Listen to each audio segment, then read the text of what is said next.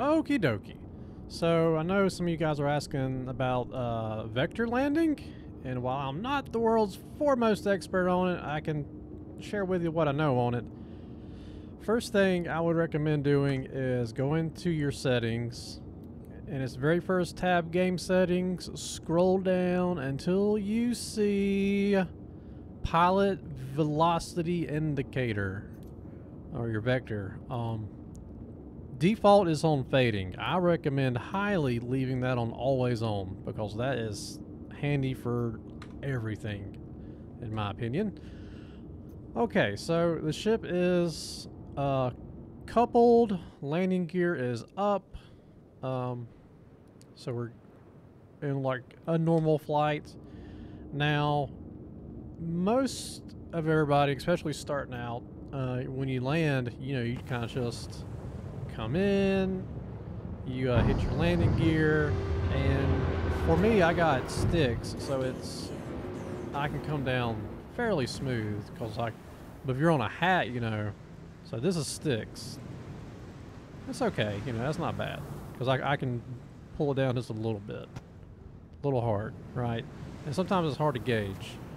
And then if you're on mouse and keyboard, right, so then you usually see, when you see people come in, they're kind of doing this number. You see them kind of coming down. You can kind of tell when they're on mouse. So they make these full power thrusts up and down. You can see it's not real smooth. It's not terrible, but it could be better.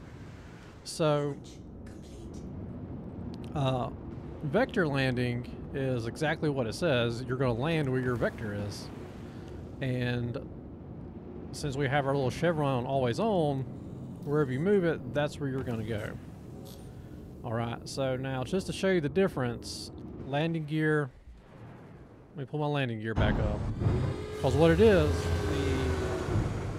or I guess we'll say the ship's computer activates vector landing when landing gear is down and decoupled is activated. And then that's when vector landing is possible. So, with landing gear up, and we're in gravity, right, we're on a planet, if I just decouple, you see how the vector just drops because gravity's pulling us straight down. It's pulling us down, we're not staying on target. Alright. But now, if we go back to our start point, and I'm just recoupled again just to get back up here. Alright. So what we'll do now is, we'll deploy our landing gear. Oh, now I'm recoupled. There we go. So now I'm coupled. Landing gear is deployed. So, and we're coupled. But now I want to land. I want to land on that pad, right? That's where I want to land. So I start going forward. There's my chevron. Decouple. No matter which way I turn my ship, upside down, it don't matter. We're going through that spot, even though we're decoupled. Because the landing gear's down, the computer knows that's where we want to land. And you can pick where you want to land. You can adjust ever so slightly. And you will slow down. In atmosphere, you'll slow down more than if you were on the moon. And it's just, look at that, how you can land just nice and smooth doing it that way. And it lets you do, once you get more comfortable with it, you can do all kind of cool stuff. And then that's where you get into like effective hot drops and stuff like that.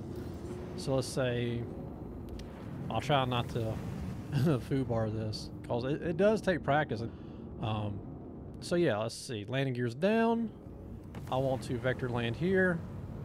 Okay, I've decoupled. I'm going to keep going right there. So I can turn around.